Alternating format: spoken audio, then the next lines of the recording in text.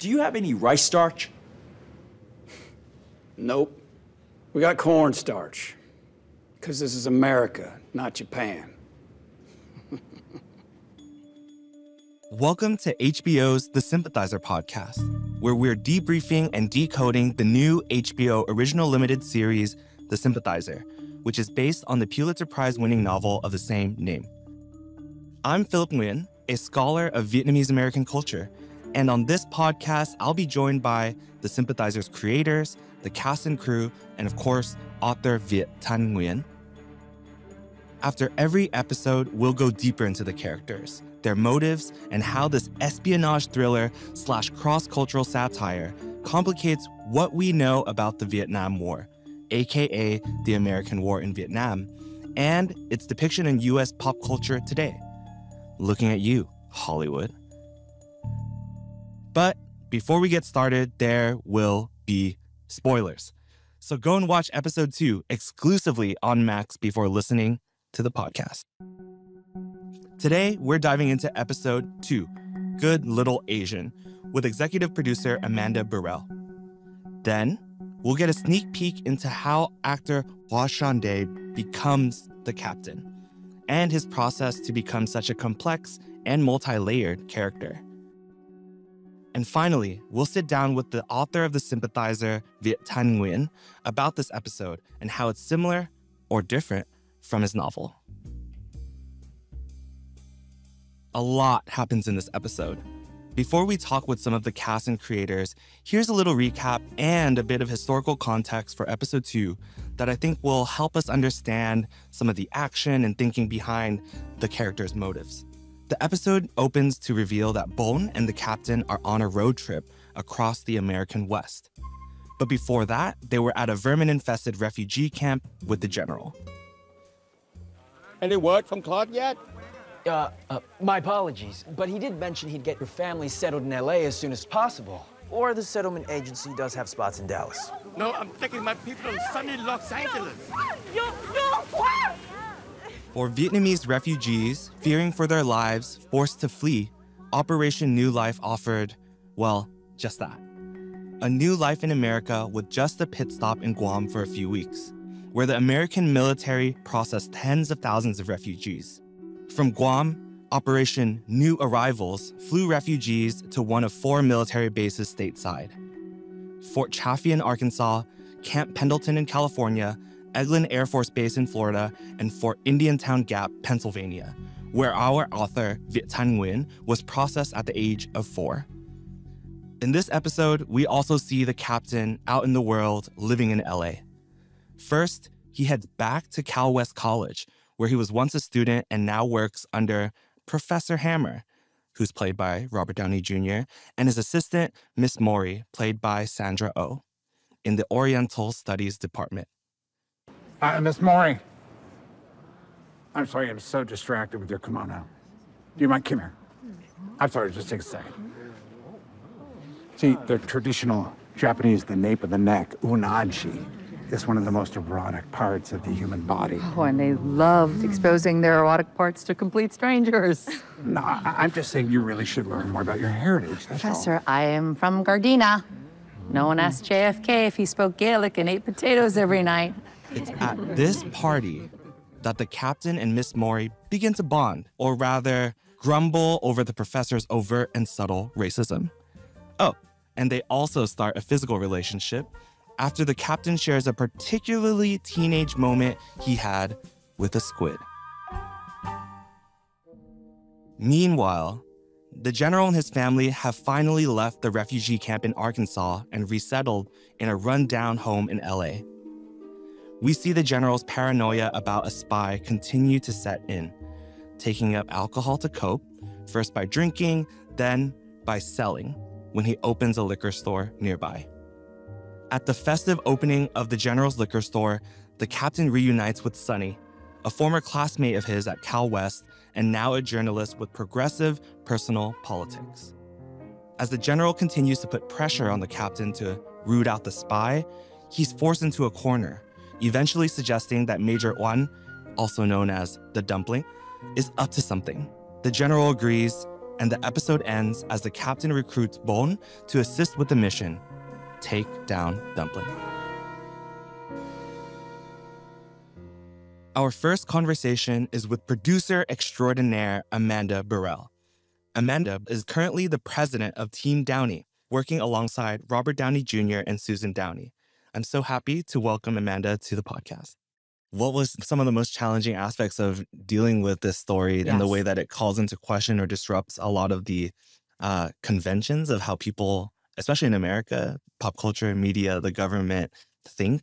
Yeah. What was that like for you? Well, as a white American, I learned about the Vietnam War as America's kind of greatest tragedy and ego hit and all of the big, massive loss, and really only heard it from that point of view, obviously. And, for us, the book and the script got a tone that also recognized the absurdity of it all.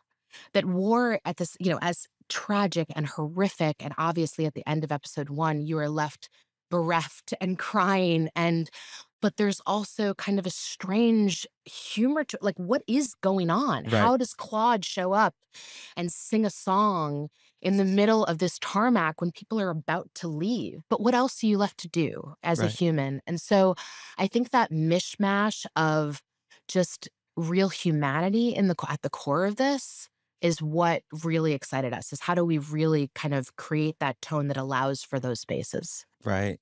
Yeah, and it's funny. It is, Yeah. I mean, not to say that the war or its aftermath were funny. Of course, right?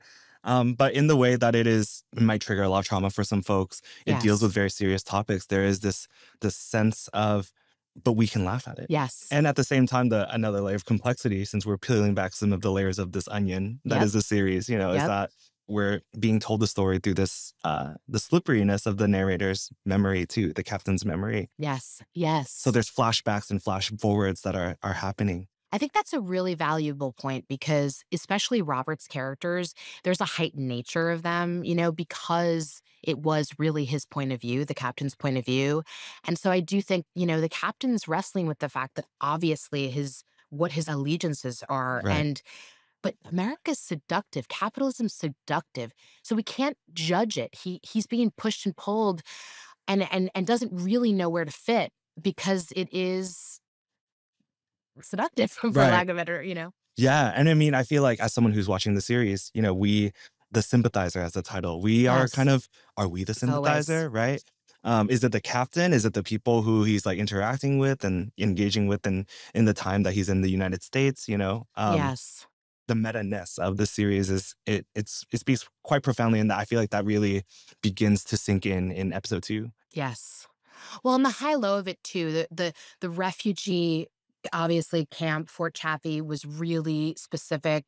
Then there's just the breathtaking West that director Park really wanted to capture. I think he was really excited about just the wide open spaces that America provides. Like Americana, the promise of the American dream. Yeah. Exactly. And also I think Vietnam is wet and there's a different like humidity in the air. And this was just America, which has a kind of desert, dry, just a totally different vibe. And so we really wanted to contrast that, the episode 1 to episode 2.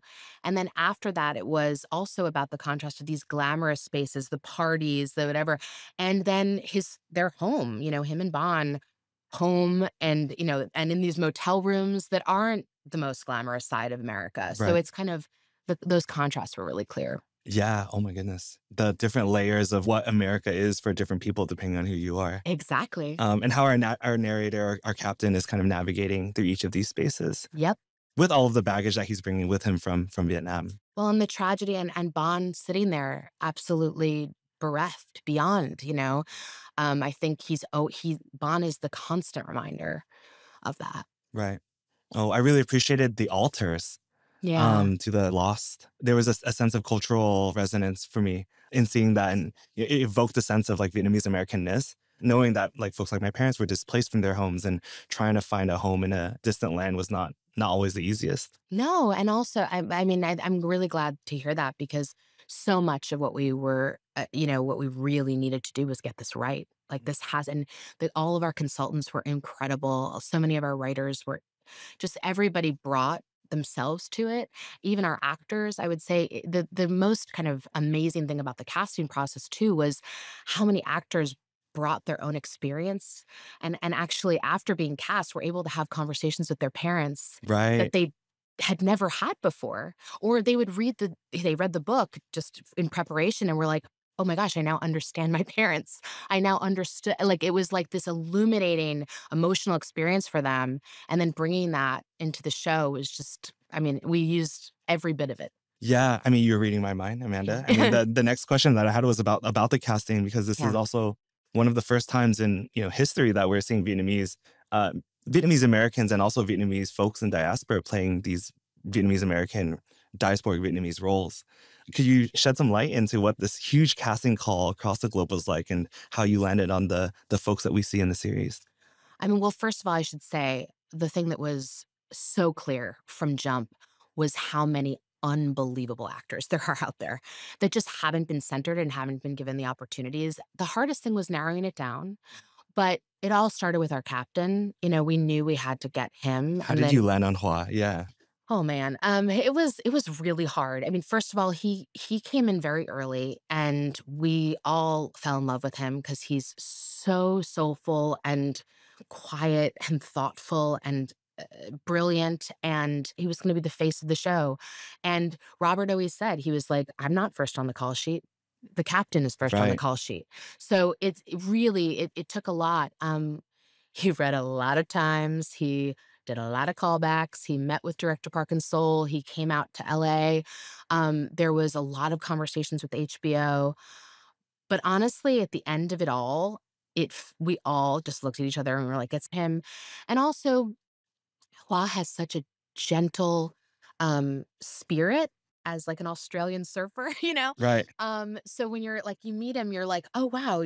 But then when he was steely and stoic and he could turn that on, and there's a mystery to him that I think for us, the captain had to project this confidence and this diligence, but be smushy and vulnerable inside as he's wrestling with all these things. And he just had all of it. Especially in episode 2 when the Oh betrayals start yeah. to happen. Oh yeah.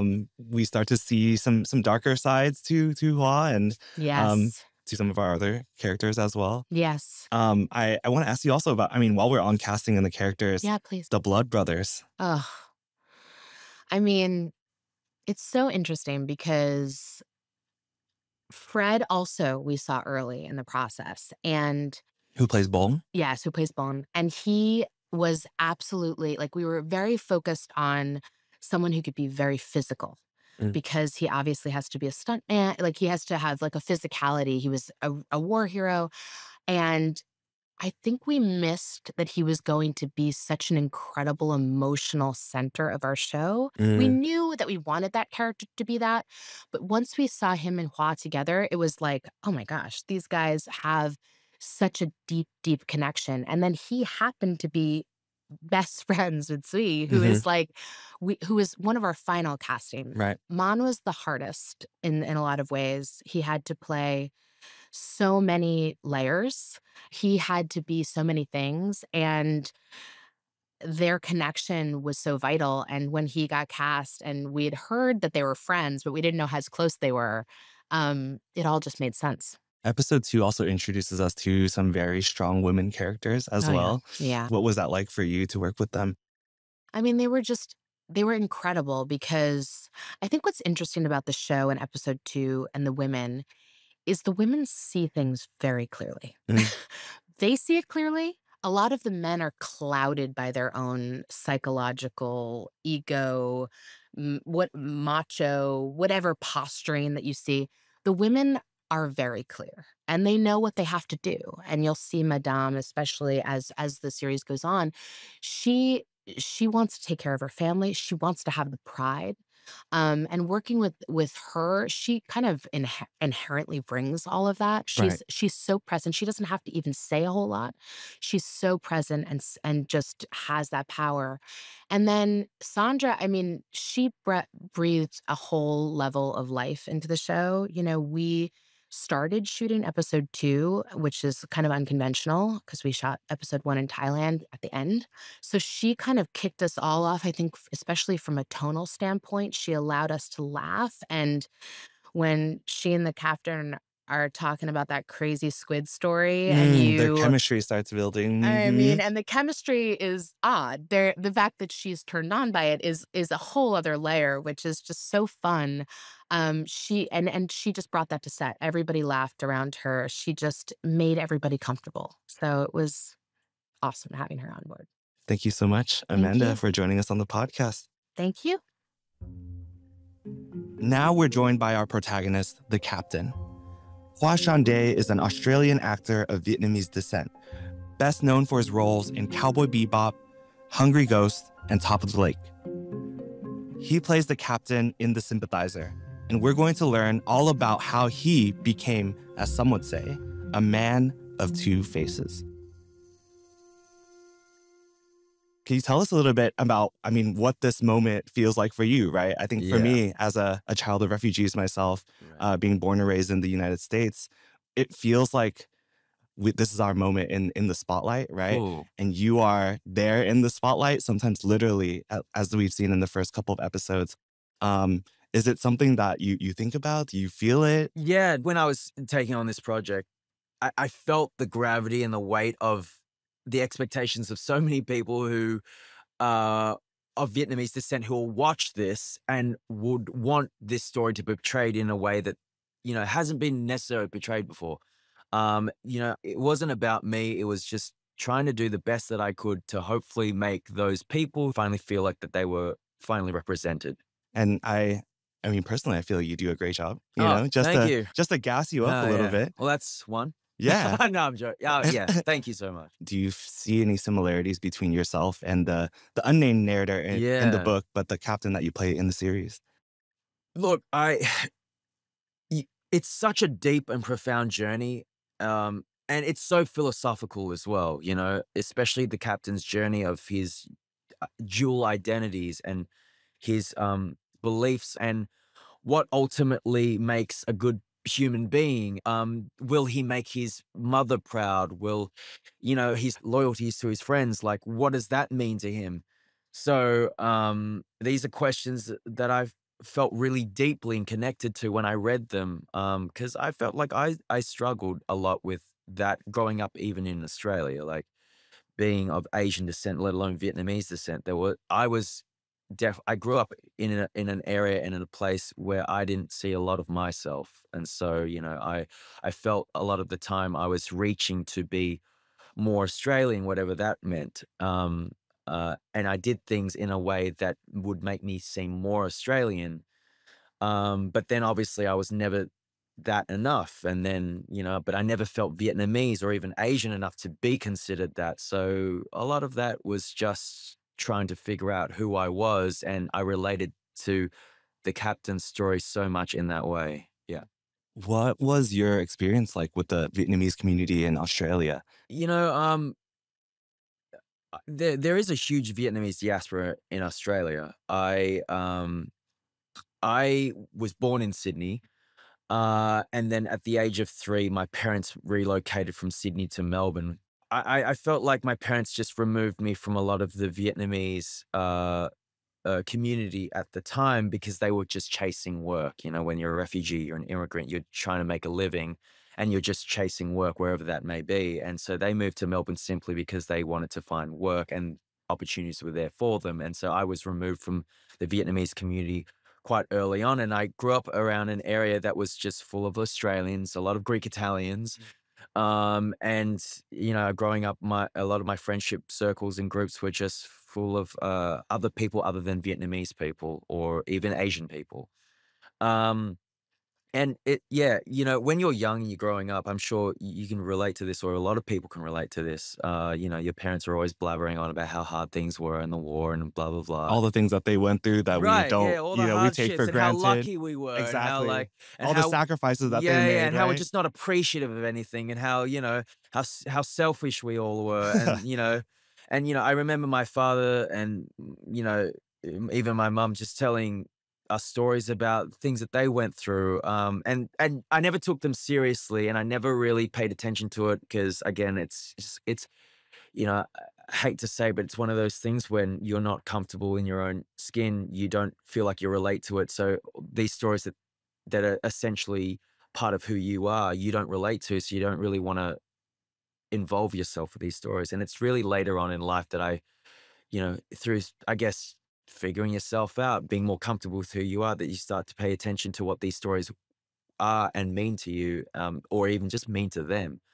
And through obviously doing this show, I tried to connect more with what I remembered, what those stories were that my parents told me. Mm. Yeah.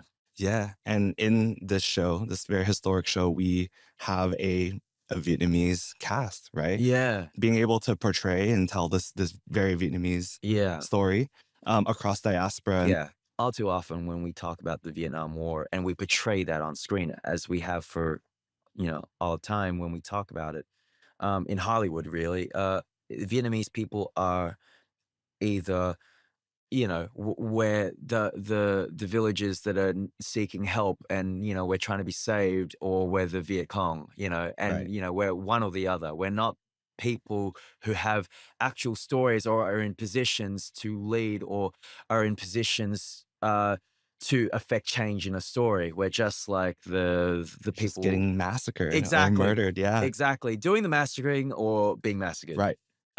So I think it was really important and really just a profound moment, to have a story like this that actually puts Vietnamese characters at the center and the forefront of telling this story.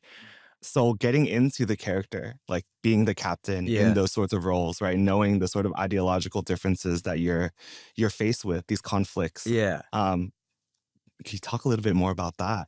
Yeah. Especially in this moment where you're a communist spy, but now you're a refugee, right? Yeah, And just yeah. trying to like survive at Yeah. right. Forgot What was what the- that? yeah. What was that that research process for you like? Yeah, sure. So, I think when I was approaching this character, because this book on the surface of it all, it's a spy thriller, right? It's a espionage thriller. It's a guy who's playing two sides, and he's like, "Am I going to survive or am I going to not?" And I think a lot of the times we see spy tropes as just a guy with a gun running around shooting people and then hiding in the shadows, and that's basically it. And I really wanted to avoid that. I really wanted to avoid just the surface level tropes of what a spy was. I really wanted to get to the humanity of what this character or this person was.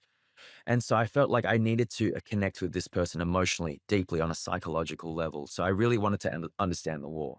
I've heard stories, I've heard depictions, I've heard my parents tell stories of the war, but I really wanted to get the facts, the people who were really involved, accounts, people who could really tell stories of what it was like on the ground during the time and what their fears were and what their allegiances were, what their thoughts were, the psychology of that all. So I did a lot of deep diving, reading articles of the time, Vietnamese more so than just, literary historians, who are from the comforts of their home in the West, right? Right. I really tried to get Vietnamese perspectives.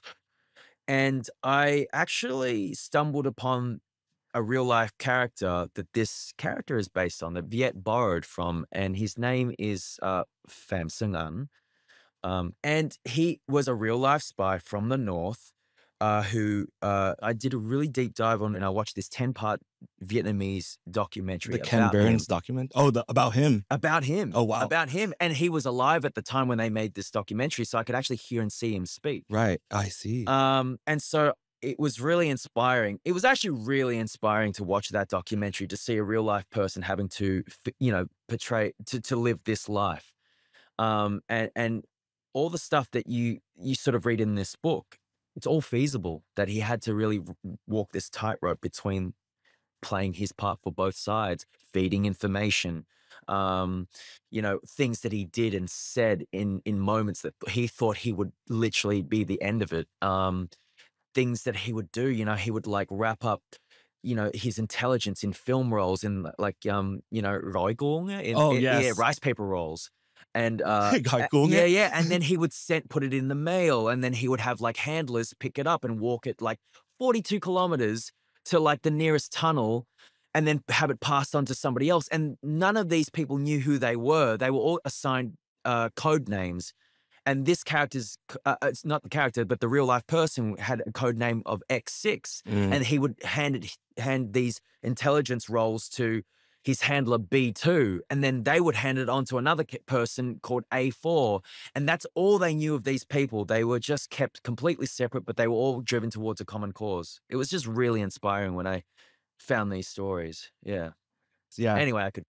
At the same time, in episode 2, we are introduced to a very Asian American context, right? Yeah. At Cal West College, Yeah. we meet the professor, Yeah. who is another iteration of Robert Downey Jr. Yeah, yeah. And we're Such a introduced, character. right? We're introduced to your love interest, your first love interest. Yeah. Yeah. Right?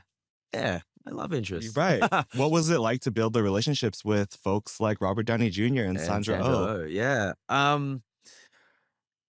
It's so funny because I met them on my 4th day of filming. I'd met Sandra before in a rehearsal, and let me tell you, Sandra Oh is just the most bubbly, eccentric, lively, bright person that you'll ever meet. Like, she is exactly the way that she is on screen as she is in real life. And so I just felt immediately taken into her warmth. And I say this a lot about Sandra and Robert, is that Sandra kind of mothered me. She like spoke up on my behalf. She was really lovely because she knew how green I was on a set like this, big production, a guy that's never done, something on this level before. And I was just really trying to do the best that I could and not rock the boat. And Sandra felt that from me. And so she would always step in and be like, do you need anything? Is there anything that you're concerned with? Is there anything that I can talk to the producers on your behalf for? And she did that. So I really appreciated that. And Robert was just like the silly, goofy father that I never had. He kind of just came on the 4th day of filming, and that's when I first met him. And he was already in disguise in a costume, and he was Claude at the time as Okay. well. And I just remember him just like wrapping his arm around my shoulder and just being really down to earth, making me feel like I could just do and say anything that I felt like. And so that was really nice and warm of him, and open to just taking me in, giving me advice and all that sort of stuff. So yeah, he fathered me in that way. Yeah. That's so lovely to hear. I mean, the sort of camaraderie that y'all had on set. Yeah. Right. And opposite that, right, we see the captain navigate these spaces where, along with Miss Mori, right? Yeah. He's almost being like objectified or even fetishized in a way by some of the white patriarchal characters, right? How did you navigate that? Yeah. It's funny because, the professor is such a character, like, I don't even know how to describe it, as a representation of the educational establishment of America, if you want to put it that way, the cultural establishment of America. It's this white guy who obviously has an obsession with Japanese culture and Asian culture in general, and it's like he's dictating to us what we should be. And if it wasn't so sad and anger inducing, it's actually quite hilarious to think that that he is obsessed so much that he literally categorizes in his studies of us in a certain way, that he teaches it to everybody that this is just what we are. And you see that in Miss Mori's reactions to him, and then you see it in my character's reaction to how he behaves around both of us. Right. Yeah. And later in the episode, in episode 2, we are then introduced to the Vietnamese American community in the liquor store. Yes. That the borderline alcoholic general has now opened, right? Yeah. We're also introduced to Sonny for the first time, your arch nemesis or your rival. Yeah. That's interesting. Because, and I think we get that in the depiction at the liquor store of the general, but the general is supposed to be a divisive figure. He's not supposed to be a lovable, you know, leader of the time. In the community, let alone the world. Like, in the community, he was very divisive. People held him to the account of the fact that he was the representation of the loss of the war. Right. And so for many people, his promises just never added up. It never stacked up. And so the grumbles in the community, I'm sure I felt early in the refugee camp, but it really comes to fruition there when he's giving this big speech, to moving on and trying to make ourselves better, and, that we can rebuild again, and we see people leaving. Walking out of his speech. Yeah, walking out of his speech. And as we wrap up the second episode of the Sympathizers Companion podcast, for you, Hoa, what has been the most surprising aspect of working on the series so far? Look, apart from just, it does feel like a dream come true to be able to do a project like this on this level, on this scale, with the people that are behind it. Honestly, it's, never in a million years would I have thought I'd be sitting in this position to be able to do something like this and to be able to tell this story, to be even able to speak about it in this way. So that has been surprising to me literally for the last 2 years. Right. But yeah, I think the thing that I've learned most about doing a project like this is that there's so many people who are looking forward to a show like this that I know from personally, simply because they haven't felt like stories like this have ever been told, and the Vietnam War has never really represented them. And so they're really looking forward to a story like this coming out that is finally and hopefully being able to tell a certain perspective of the stories that they've never been able to tell. And thank you for that. And with that, cut. Thank you. Our next guest needs no introduction at this point, but I will give one anyway, as without him, we wouldn't have The Sympathizer as a book, as an HBO original limited series, or this podcast. Viet Thanh Nguyen is a Vietnamese-American professor and author. The Sympathizer is based on his Pulitzer Prize-winning 2015 novel of the same name. Viet was born in Vietnam and raised in the United States when his family came as refugees in 1975. He is a professor at the University of Southern California, a MacArthur Fellow, and a New York Times bestseller. Throughout the podcast, we'll invite Viet to talk about his novel, its HBO adaptation, our nameless protagonist, a man of two faces, and what Viet means when he says that all wars are fought twice. The first time on the battlefield, the second time in memory. Viet, my first question for you about episode 2, where the captain and his crew are making their way to the United States. The rest of the cast is introduced in this episode. There are some scenes of this episode that I feel like really spoke to me and my experience in the Vietnamese American community. Could you speak a little bit about how you grappled with this, the diasporic Vietnamese community's reception of your novel, The Sympathizer, and perhaps what you anticipate for this particular episode of the series?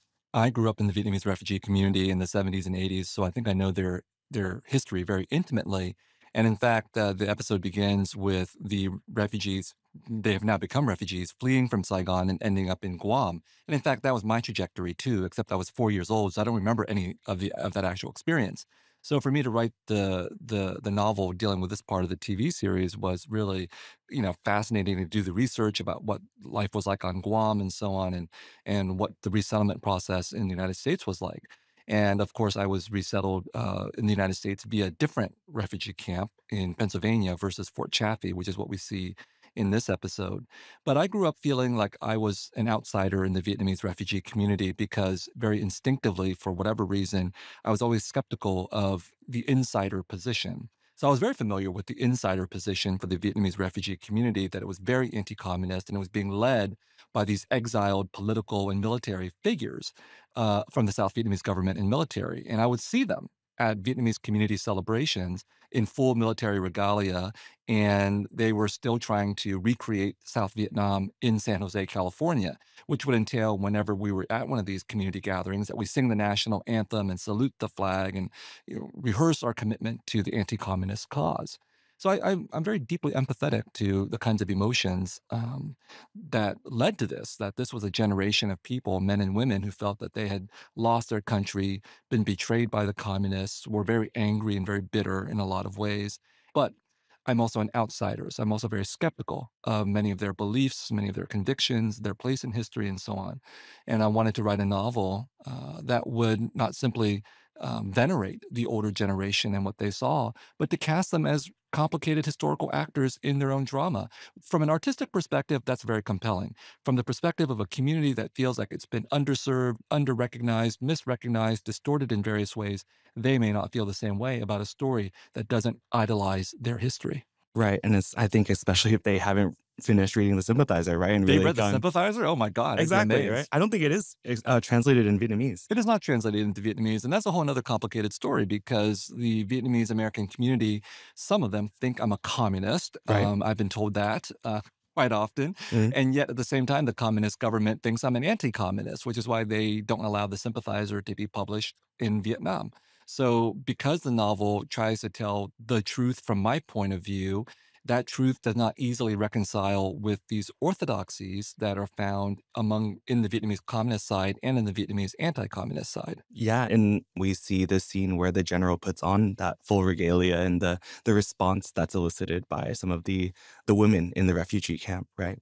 That is a true story as far as I know, that there was a Vietnamese general who was pelted by the refugee women with fruit and vegetables or garbage of various kinds because they were obviously mad that this is the outcome of the war that was waged. But even more than that, that they were blaming this particular general for having fled the country. Right. Now, this is based on reality that Nguyen Cao Ky, the vice president or premier of the South Vietnamese government, who was also an Air Force officer, had gone on the radio saying in the final days, stand to your posts, resist the communists, fight back until the last man. And then he got in a helicopter and flew to an American aircraft carrier. And certainly his character is one of the inspirations for the figure of the general. So, on the one hand, there's this intense nationalism and fervent anti communism and the spirit for warfare and everything. And as the character of Bone himself expresses in the novel, if these guys were so intent on fighting the war, why didn't they stay and fight to the last man? That's the contradiction he can't live with. Right, right. And at the same time, we see when the general makes it into the United States, his sort of this role reversal that happens, right? Especially as they're kind of moving into this new home in LA. Before he opens the liquor store, could you talk a little bit about that dynamic between post resettlement, right? Between some of the familiar roles in the in now a Vietnamese American family. These refugee exiles, the military and government types, political types, they were in charge of South Vietnam. They had the power, they had the clout, they were at the top of the hierarchy. And yet, most of them did not have any transferable job skills. Right. So, when they came to the United States, it didn't matter if you were a Supreme Court justice or an army general or whatever, those skills did not apply. And so, it was not uncommon for these men to experience downward mobility and end up doing jobs that they thought were beneath them. While their wives, on the other hand, often found upward mobility because their skills, cooking or running enterprises and things like that, could be transferred into the United States. In the case of my own family, my parents were business people. So they had, I don't know how much social prestige they had in Vietnam, but in the United States, they could totally recreate their lives and even do better with the economic skills that they had. So the general is forced to open a liquor store. I want to talk to you about the liquor store. There's a lot of imagery and a lot of, this is sort of, I think, in this series, the first place where Vietnamese American community post refugee resettlement gather, right? It feels like there's an insider conversation going on at the same time that there is this sort of maybe play on the American or mainstream trope of the South Vietnamese as corrupt soldiers, right? Could you speak a little bit to that? I want to point out that when we were introduced to the liquor store, the general takes the captain to the side and says, "Look at this horrifying graffiti that's been painted Oh, on the here." image, yes. And that's an image that is of a man getting shot in the head. That's drawn from the famous or infamous Eddie Adams photograph of General Viet Thanh, who was actually in charge of Saigon's military police, executing a Viet Cong guerrilla on the streets of Saigon during the Tet Offensive. And that was a world famous image that shook up political sensibilities across the globe in regards to the conduct of the war in Vietnam and helped to turn considerable number of non-Vietnamese people against the South Vietnamese government. Now, General Nguyen Nguyen also fled as a refugee to the United States, and he opened up a pizza parlor I think in like the Northeast, I think Boston. Virginia, Yeah, I think, Virginia. Virginia or Boston, and he never could obviously escape from the legacy of that image. So that's where the reference is. And these Vietnamese refugees have been downwardly demoted into the role of small businessmen, which obviously they find quite humiliating. And of course, in the liquor store, when we're introduced to it, a new character appears, Sonny, the journalist, who's also inspired by a real historical figure as well. And that figure of the Vietnamese American journalist who's trying to start a Vietnamese American newspaper industry and to tell the truth and to report on the facts. This would come into conflict with the South Vietnamese exiled political regime, which did not Right. want the facts to be Because spoken out loud. he's more of an immigrant than he is a political refugee. Well, that's right. He came as a international student along with the captain in the 1960s, but unlike the captain, stayed in the United States. And this is true. By the time the Vietnamese refugees arrived en masse in the summer of 1975, there were tens of thousands of them, but there were already hundreds of Vietnamese international students in the United States. And in the 1960s and 1970s, that was a divided community. There were people who supported the South Vietnamese regime, and there were people who were opposed to the South Vietnamese regime. There were radicals and leftists and so on in this Vietnamese international student community. Sonny is one of those who did not return to Vietnam but stayed and essentially is becoming an immigrant or an American at this point, a Vietnamese American. And he is somebody who is politically out of step with this new influx of South Vietnamese political and military exiles. Mm. Yeah, and it's we've been talking about. I've been thinking a lot about how this series, the book, and sitting right across from you talking about the show is very meta. I'm also thinking about Bon and the captain coming to the United States in this like baby blue car, and there's a line that he says, "Tao tưởng mày thích phim cowboy mà," which translates to, "Oh, I thought you liked cowboy movies, right?" So there is this sort of almost allure, the promise or the opportunity of the American dream has that they're also grappling with, as we kind of transition into talking about the Oriental and perhaps Professor Hammer's character.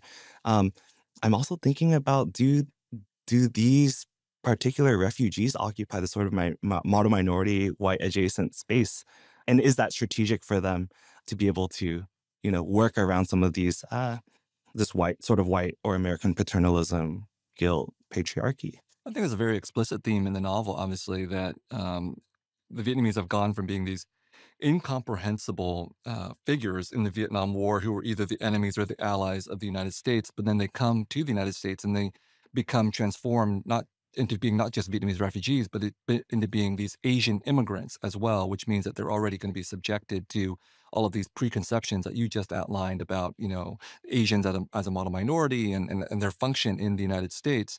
And so when the captain and Bon are making that cross-country road trip, it's taking place against this mythical Western landscape, and it does evoke the Westerns and the cowboy movies and everything. And this is not stated super explicitly in the TV series or in the novel, but certainly when Vietnamese refugees come into the United States, we are outsiders. But our path to being insiders and to being citizens is going to happen against the backdrop of anti-Black racism and anti-Indigenous racism and the acceptance of settler colonialism, so that you could be a refugee and a citizen all at the same time. And then we're brought into Cal West College in the TV series, Occidental College in the book, where we're introduced to Robert Downey Jr. again, playing the role of Professor Hammer. Does he feel real to you?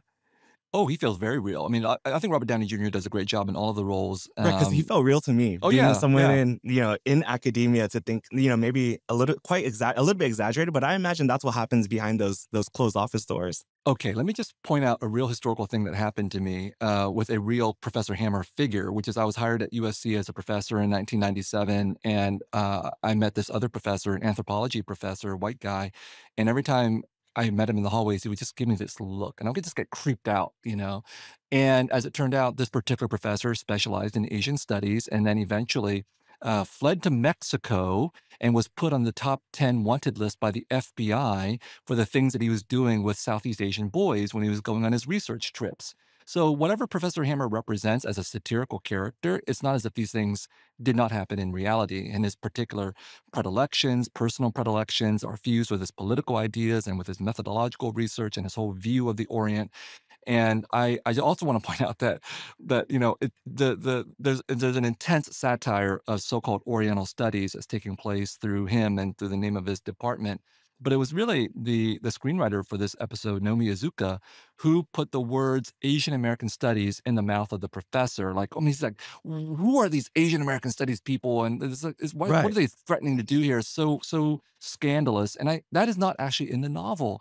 And I thought that is brilliant. It I should makes have sense put it in there. because it's happening at this time where Asian American Studies, which was founded in the 60s, the late 60s, 68, 69, the Third World Liberation Front at San Francisco State and at UC Berkeley, students were on strike and they had fought for there to be a third world college that ended up being for the most part, departments of ethnic studies. 1975, when these refugees arrive and the captain sees Professor Hammer again on this college campus. In fact, that is pretty much the turning point for the college radicals of the 60s at Berkeley, at UCLA, at San Francisco State. That's the turning point for when they start to get a toehold in the university. Asian American Studies classes have been created. They're starting to be taught by these radical activists who are becoming assimilated into the university. That's exactly what Nomi is referring to in putting those words in Professor Hammer's mouth. Mm.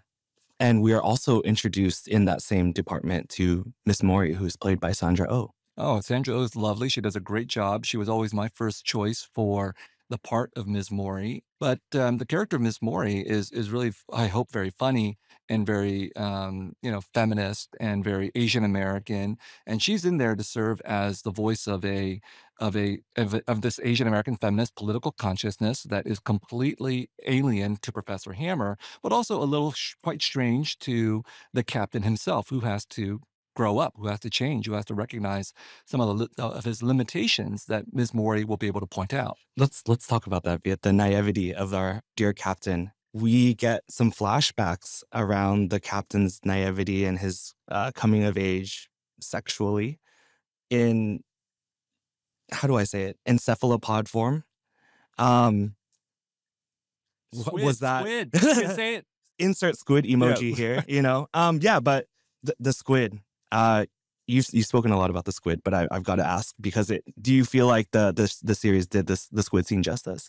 So anybody who's watched this episode realizes that our captain loses his virginity to a dead squid. And I had a lot of fun writing that, partly because it is a semi-autobiographical experience.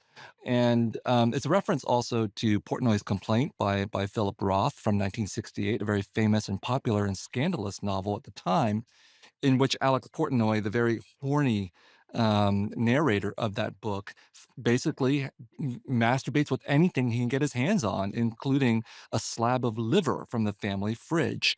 And then after he finishes his business with that slab of liver, he puts it back in the fridge where the family will then consume it for dinner later that night. And when I read that novel, I was 12 or 13. It's all I would remember for the next 20 or 30 years. And all I could think about was, wow, that's gross. They eat liver for dinner. Oh, okay. I was like, oh, what was gross? Yeah. But we ate liver growing up. So to me, it was like perfectly normal. I totally identified with this scene. And so I'm so delighted that Director Park and Don McKellar and Nomi Izuka found a way to include that very graphic scene in this episode. Yeah, and I think for the captain as we're making our way through this episode, he's kind of got game in using the scene to woo Miss Mori, right? Or to get them on the same page. So let me point out something really crucial. According to Amazon.com and Goodreads reviews, I probably lose about 1 or 2% of readers right at this moment at the squid masturbation scene, because that percentage of readers think this is so gross. How can you continue? And then, of course, if you read the end of the scene in the novel, the line that the captain says is, yes, if only murder and massacre made us mumble as much as the word masturbation. That's the point, okay? We're willing to accept all these horrifying things that happen because our nation state says it's okay for us to kill people, but masturbating with a squid, off limits. Let's ban books at this point. And the combination of sex and violence is a theme that runs throughout the entire novel and the TV series. So if you watch the series all the way to the end, there will be a very crucial way that this thread continues. But the captain doesn't get it. The captain only gets, you said naivete. The captain only understands part of this. That line about murder, massacre, masturbation. He does not yet realize that he himself is not just a critic. He is also deeply implicated. in this nexus of sex and violence and the objectification of women in Squid. And it's Miss Mori who will be part of the puncturing of that consciousness, but the rest of the plot will force the captain to fully confront how deeply invested he is as a man in this system of objectification and violence. Right. And it's something that he denies from the first episode when he's sent to the United States by his dear blood brother and overseer, Meng, right? That he is in love with American culture, right? And we start to see that love in all of its complicated ways unravel in this particular episode. Well, Viet, thank you so much. You know, we're here at the end of episode 2 for the companion podcast of The Sympathizer. And in future episodes, we'll dig a little bit deeper into all of the different depths of sex, violence, masturbation, and murder. Glad we could end with the squid, Philip.